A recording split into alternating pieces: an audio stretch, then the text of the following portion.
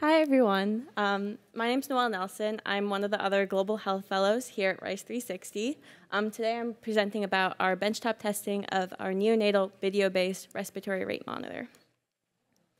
So, as I'm sure many of you know, respiratory rate is a very important vital signs for newborns, especially when their lungs are underdeveloped.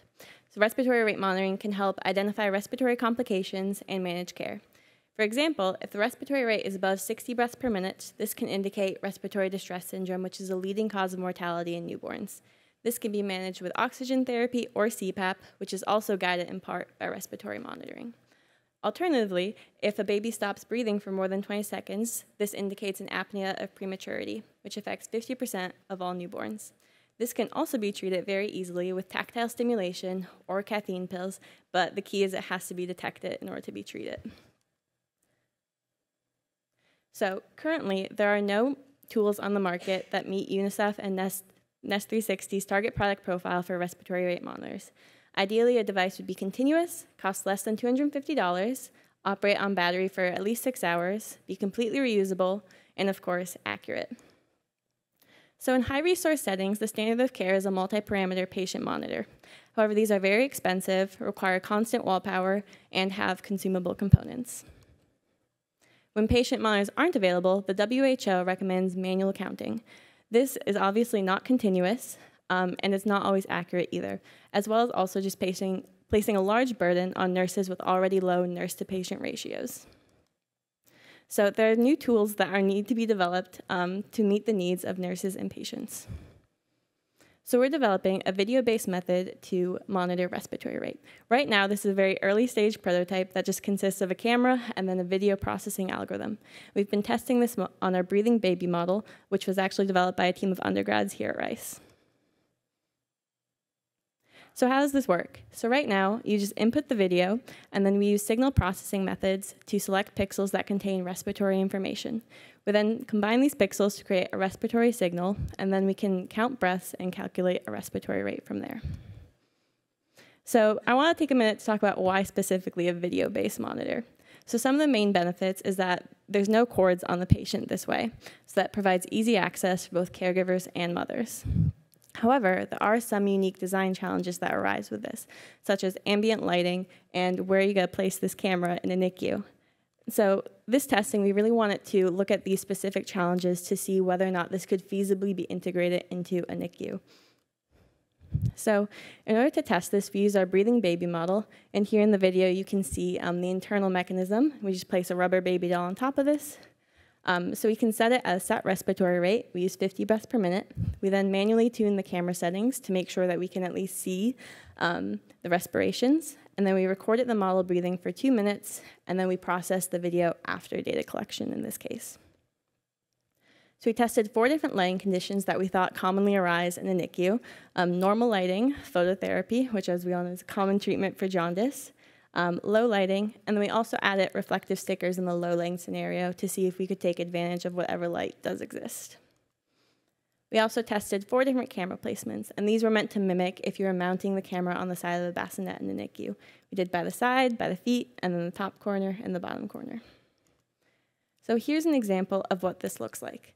So on the right, you can see, the left, you can see the raw video, and if you look closely, you can see the little breaths. On the right side, you can see in red the pixels that the algorithm selected, and then on the bottom is the respiratory signal that these pixels were combined to create. As you can see very clear peaks, which are the breaths, and it was really encouraging to see this given that the breathing was so subtle.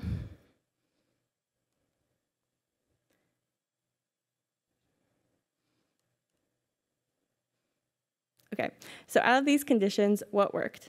So the lighting, we were pretty successful. Normal lighting, phototherapy, and the low lighting with reflective stickers all worked great. It did not work at all without the reflective stickers, but the stickers really helped to amplify the signal.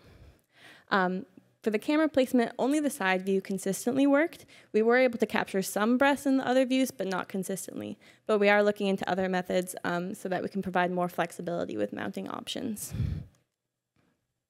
So obviously this is a very promising but early stage prototype, and there's lots of ongoing work. One of the things we're looking into is implementing real-time processing, because right now everything is done retrospectively. We also need to develop a form factor. Right now it's just a camera and an algorithm, so we need to be able to package that in a device that can be easily used and distributed. And also we need to assess clinical accuracy. Our breathing model is great, but newborns obviously don't breathe at a nice, steady, consistent 50 breaths per minute. So we need to make sure that's accurate in these scenarios as well. And that's all I have. Thank you so much for your attention, and I'm happy to answer any questions or hear any suggestions. Hi, great presentation. I'm Rose from MIT. I was wondering, do your reflective stickers, do they have to have anatomical specificity, or they can kind of go anywhere and you can still track the respiratory rate? Ideally, it would be where the most chest movement is, and that's where they can kind of be the most valuable. But the ones in this video were actually not placed in the best, and it still worked, because they really, what we're looking for in the video is a lot of high contrast, and be able to see the movement with that high contrast. So as long as they're placed somewhere that's moving in time with the respirations, we can capture that. Okay, great, thanks. Thank you for a nice presentation. I was going to ask you, does the baby have to be naked? So no, not necessarily. We haven't done a lot of testing with swallows or anything like that, but as I was mentioning, what really matters is that we can see contrast. So there's some devices that look at similar things, and they actually recommend putting something that's patterned on the baby's chest, because then you can track those shapes. So I think as long as it's not super baggy and that it moves along with a baby's respirations, it would still work. I'm sure some folks in this room will remember this, but a few years back, the CHARM device was an attempt to do respiratory rate measurement based on movement. But the way that Philips tried to validate it was through a camera-based device that recorded respiratory rate counting. But one of the challenges they had, and I know Noah might still be here, but Christopher from UNICEF uses this as an example of an innovation that didn't go to scale, because it was very challenging to get uptake of a device that only did respiratory rate. And so that's just the one thing I'm thinking about as you do it. There is something nice about doing it with an image, because there's probably some other things you could integrate. But just thinking about the product landscape, I would talk to the CHARM folks about it as well. That's definitely a great point. I know I'm only focused on respiratory rate at the moment, but I will say that there is literature out there of other people working on other vital signs with respiratory or with video-based monitoring. People are looking at heart rate, SpO2, and I think even blood pressure, but it's still all fairly new. Last question.